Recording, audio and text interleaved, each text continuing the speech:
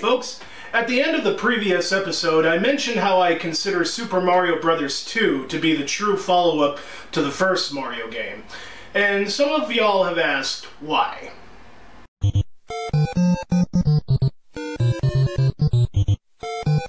Well, the reason I said that is because not only do I consider this an overall better game than Lost Levels, but I'm also of the opinion that this game is the one that truly progressed the series.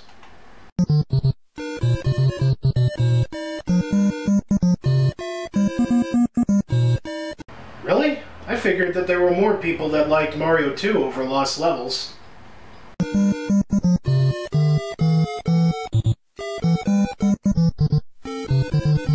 I suppose you're right. Anyway, like its predecessor, Mario Bros. 2 has an intriguing tale of its own. So, let me show y'all this game's story.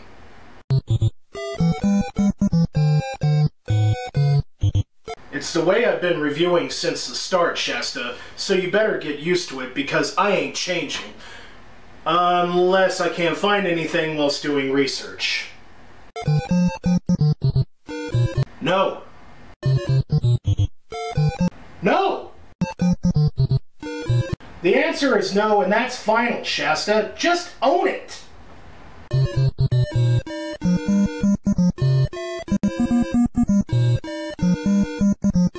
As some of you folks already know, Super Mario Bros. 2 happens to be a reskinned and repackaged version of a Famicom Disk System game called Yume Kojo Doki Doki Panic. And before you ask, yes, I will review this game in the future.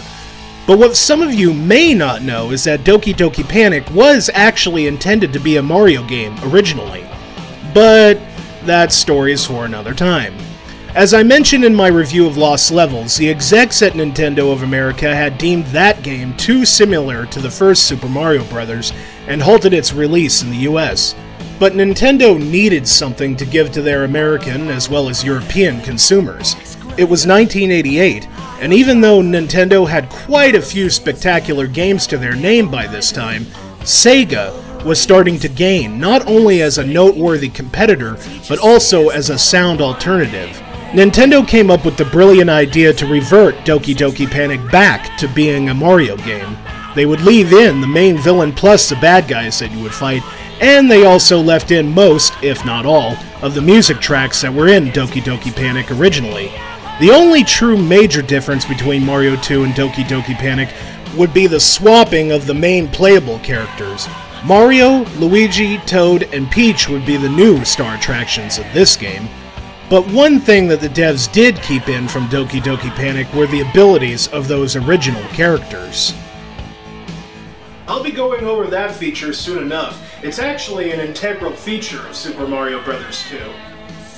Since Nintendo was practically building on what was already a finished product, it didn't take long for the game to be made, and so on October 9th, 1988, Super Mario Bros. 2 was released to the world, and it was a commercial as well as financial success.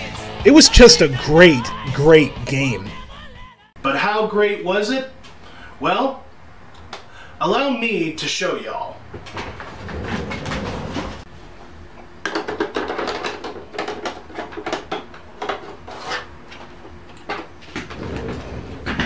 One of the really great things right off the bat about Super Mario Bros. 2 is that it has a really good story. In fact, I would go so far as to say that the story in this game is better than in the previous titles.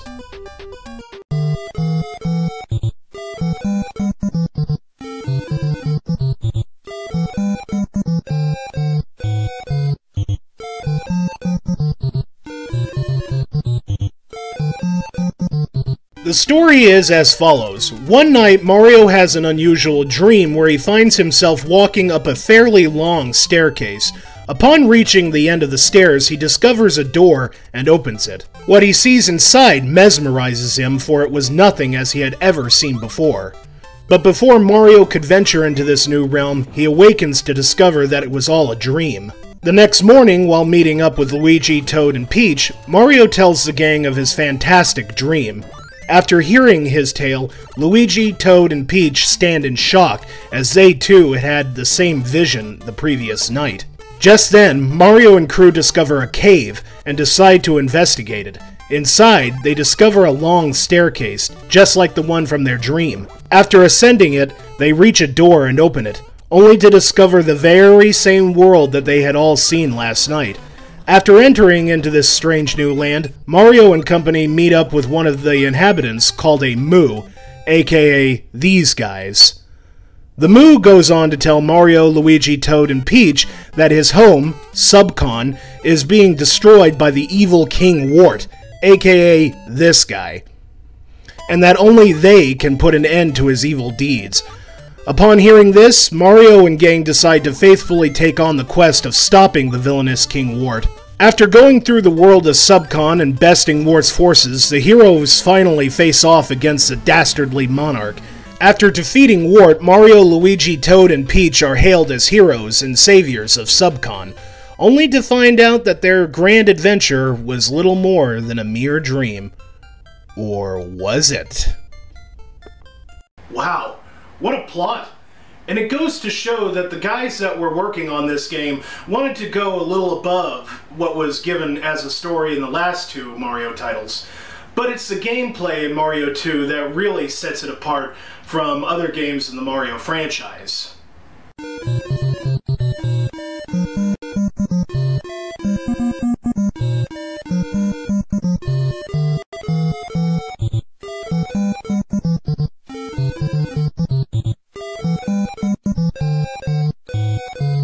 One of the really awesome features in Mario 2 is the option to play not only as Mario, but also as Luigi, Toad, and Peach. And what's more, is that each of these four characters have their own unique attributes. I like that. That's Nintendo using their noggin. They could have just as easily made Mario and company have the same traits and they only would have made them superficially different. But no, Nintendo went a step further and gave these characters different aspects depending on who you chose. For example, Mario is the most balanced out of the four playable characters, though he does tend to have better speed than the other three. Luigi returns with his Lost Levels powers, i.e. he has the best jump and the worst traction out of all the rest of the team. I guess bacon grease is really hard to get off shoes. I should note that since I played as Luigi in Lost Levels, I've decided to play as him again throughout this game too. And some of y'all are probably wondering why I'm doing that. Well, in my humblest opinion, Lost Levels and Mario 2 were more centered on Luigi than they were on Mario. It just seems, to me at least, that these two games were geared towards you playing specifically as Luigi. So, yeah.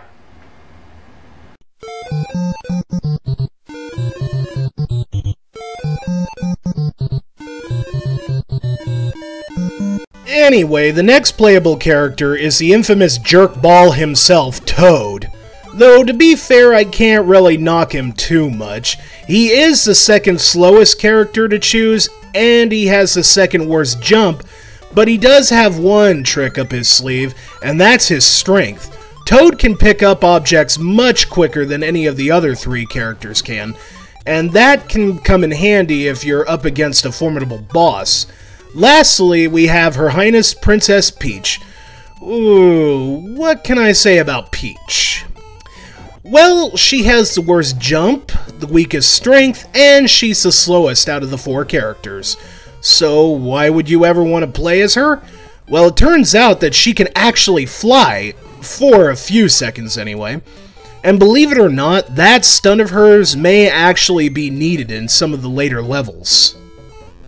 Having the option to play as different characters is awesome. Not many games back during the third generation did that, and it's cool to see this feature in one of Nintendo's IPs.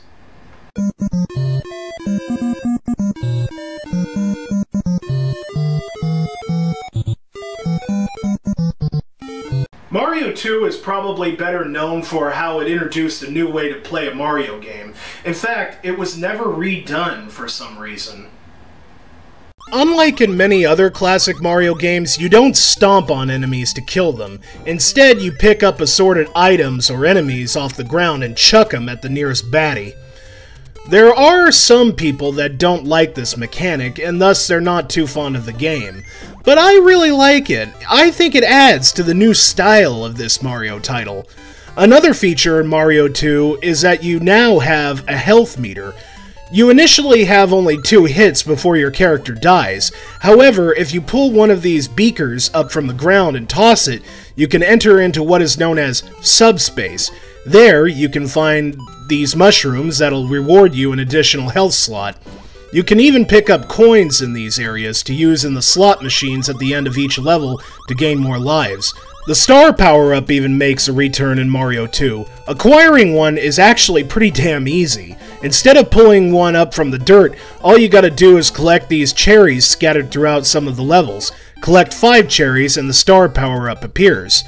One other new feature in Mario 2 is the lack of a time counter, meaning that you're free to explore Subcon to your heart's content. And if there's one thing that I love in a platformer, it's the ability to delve into and get immersed in its world.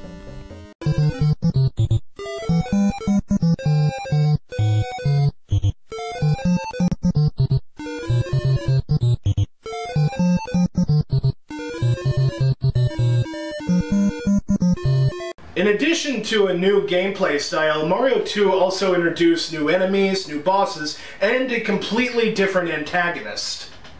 Unlike in Lost Levels, where the devs decided to just recycle enemies and Bowser clones, Mario 2 gives us a new lineup of bad guys to fight. The enemies that you come across in Subcon are pretty cool to me. 4 enemies in particular would see returns in numerous Mario games to follow. Those included are the Shy Guys, which I think were inspired by Jason Voorhees. I mean, come on, look at him. How could you not make that comparison? Next we have the Sniffets, and in all honesty, these dudes are just Shy Guys that happen to shoot little mini cannonballs out of their mouths.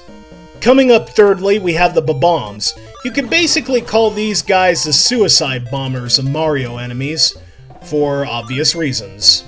Finally, we have Pokey, a happy little cacti monster that's slow to move but pretty tough. You have to throw an enemy or an item at each of his sections, or he won't die completely. There are also 14 other baddies to fight. Unfortunately though, almost all of them didn't make any more than a cameo appearance in later Mario games. But what Mario game would be complete without a few bosses to face off against?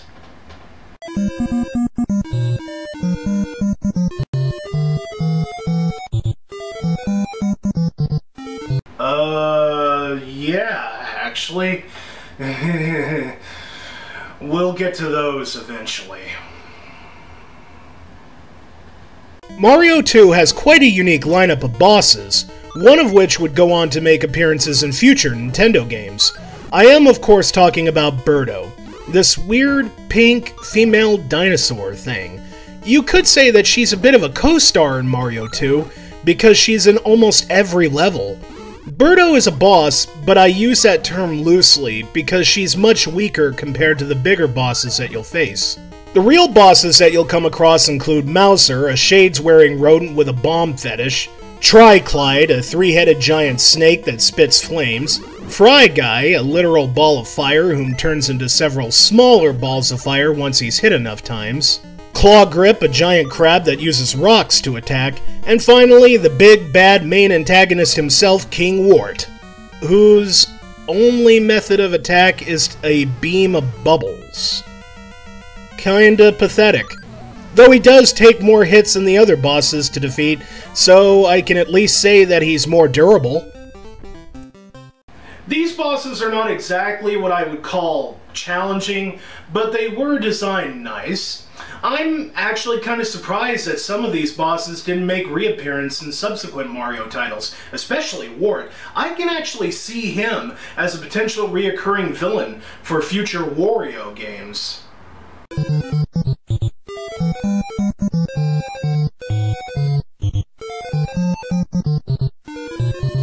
You're telling me. They haven't made a platformer Wario game in almost 10 years. Hopefully, eventually, the 3DS or Switch get a title. Like in many video games, the music in Mario 2 plays an intricate part in the experience. The tunes in this game, much like in Mario 1 and Lost Levels, are really happy and upbeat. The game itself is very colorful, both aesthetically and emotionally, and the music not only emphasizes that fact, but it also represents it. The tunes just fit perfectly for Mario 2. It's the kind of stuff that puts you in a good mood, kind of like listening to a rock song from the 50s or 60s, or maybe even a Motown song from the 70s. Actually, now that I say that, the music does kind of give off that Motown vibe. But I ain't complaining. I actually like Motown music. Another little interesting feature when it comes to the tunes is that they included 2 redone tracks from the first Mario Brothers. One was put into the intro screen, and the other was used in the subspace areas. I like it when devs do that. To me, it's a sign of their passion for making games. One thing that I mentioned in my review for Lost Levels is that game started off difficult from the get-go. Fortunately for Mario 2, we've seen a return to Mario 1's formula of difficulty in increments, rather than starting off with Dark Souls levels of hardness. There are some people out there that give this game flack for being too easy, and to that I ask, have you honestly ever played an NES game that is easy? I mean, I know that there are some people out there that are really freaking talented, and they're NES masters, pretty much. But I doubt many NES masters would call Mario 2 an easy game. I mean, sure, it's easier compared to the Lost Levels, but so are many other NES games. Anyway, I think it's good that Mario 2 presents its challenge in increments rather than jumping the gun and going straight to kicking you in the balls in terms of game difficulty. Personally, I like this formula the most when it comes to a game presenting its challenge. The first 3 levels are quite a breeze to go through, and they should be. Whenever you start a game, the first few levels or so should be more on the simple side for you to get your bearings. Mario 2 does get harder the more you progress, that's for damn sure.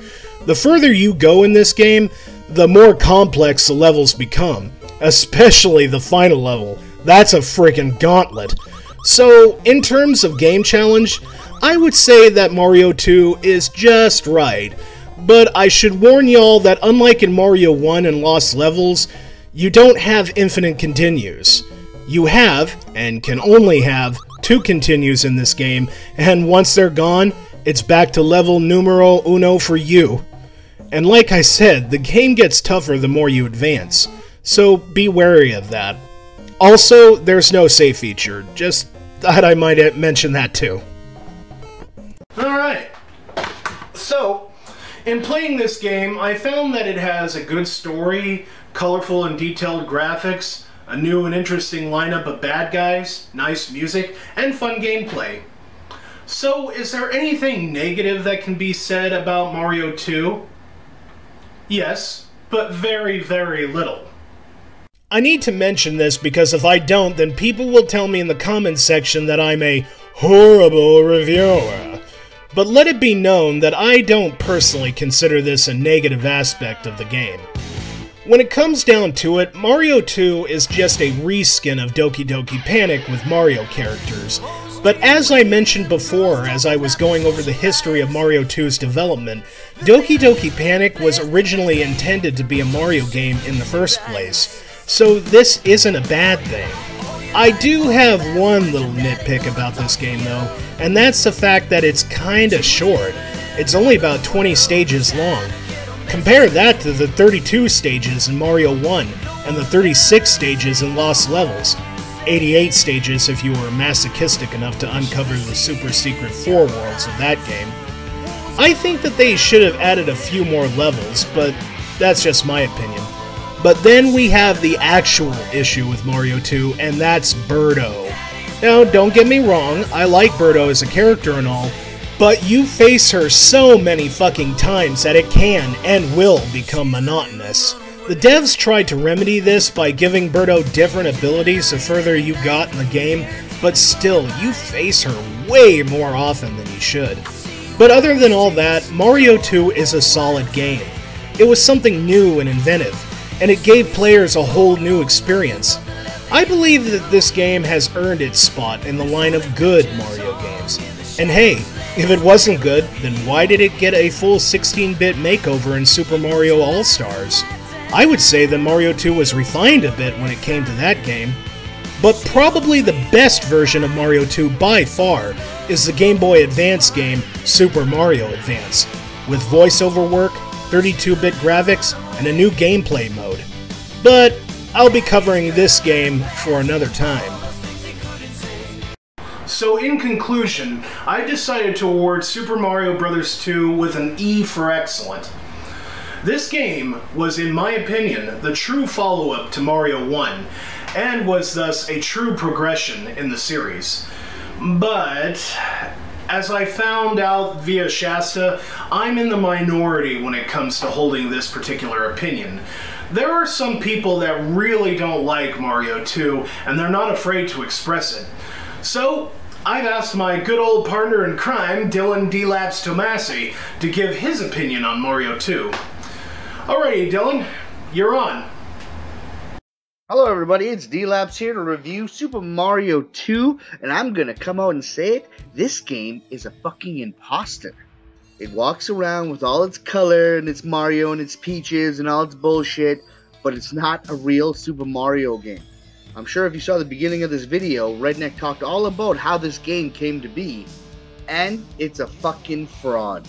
Now, I'm not just saying this now, I honestly always thought this. When I was a kid, and I played this game for the first time, I always thought there's something wrong with it. It just didn't seem like a real Mario game. It was like Mario on acid, or crack. It wasn't until a few years ago that I realized why this game is so unusual. And that kind of pissed me off even more. There's two reasons why that pisses me off. One is that Nintendo pretty much scrambled and pulled out of their ass one of the weirdest and stupidest Super Mario games probably ever. And two, the original game this was supposed to be pretty much was ripped out of the fucking whoever's hands and made into a Super Mario game, probably without his wishes. I'm pretty sure he was super pissed. That's like telling the guy who made Metal Gear Solid that we're going to change your game to Grand Theft Auto. I'm sure he was like, sweet, thanks. I would like to see what the original game would have been about. I would have played the original, whatever the hell this was. I don't know the name of it, I can't remember, sorry. And realistically, Super Mario 3 was my first kind of encounter with Mario, so I felt when I played this, it just didn't make sense to me. But I'm going to talk a little bit about the gameplay and what I kind of do like about the game. Let's start with the menu screen. I like the menu screen because if you wait there, it'll eventually click over to a story. Now, I like when games try to add stories, even something as simple as Mario. Another thing that's pretty cool is that there's 4 different characters to choose from. There's Mario, Luigi, Peach, and Toadstool. Each one kind of controls a little different and has their own unique abilities. But then again, when I play this now, all I can think about is who were these characters originally, and why did they act like that? When I first started playing this, I kind of thought I'd be a Mario guy, you know, or a Luigi guy. But I end up using Princess Peach, probably the most, because her little float ability, and it made it a little easier to get through the levels. The first thing you see is when you enter this world is you're on top of a mountain, and you jump off, and you can go through the walls, which takes you to the other side of the wall, kind of loops you back and forth. Doing that and seeing how big and colorful the characters were is what made me realize there's something not right about this Mario game. It didn't feel like a real Mario game. It's like Legend of Zelda was top-down, and then Legend of Zelda 2 was a side-scroller. It doesn't look like the same game.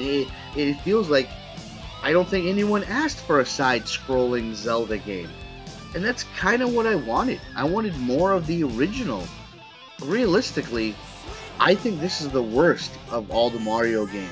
And I haven't played them all, but the ones I have played, this is the least fun. But that's probably because I'm totally fucking jaded. It's because I think Super Mario 3 is the best Mario game ever. Even though I haven't played it in like, probably 10 years. So who knows what I'll think when I start playing that or reviewing that for Redneck if he asks me. And there's probably no point in me really talking about the gameplay, because I bet Redneck covered that well, and the music, I wouldn't be surprised. I thought playing this game would kind of be a treat, but I felt like a chore.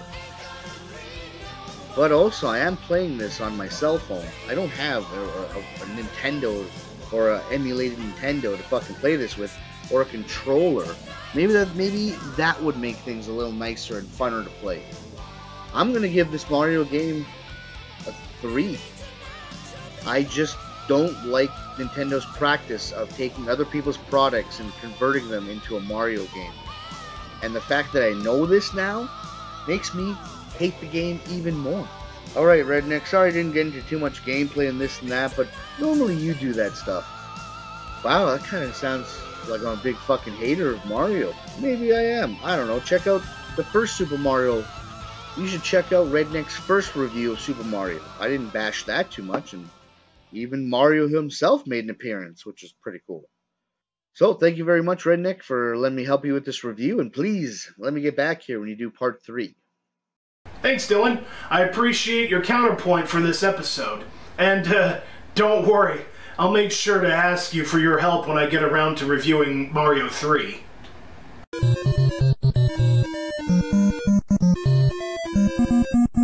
Nah, I've had enough Mario games for one season. I think it's time for me to review something a little more speedy and blue.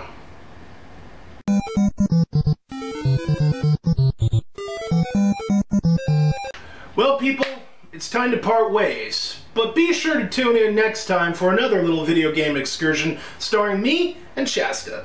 Goodbye, folks, and y'all come back now, alright?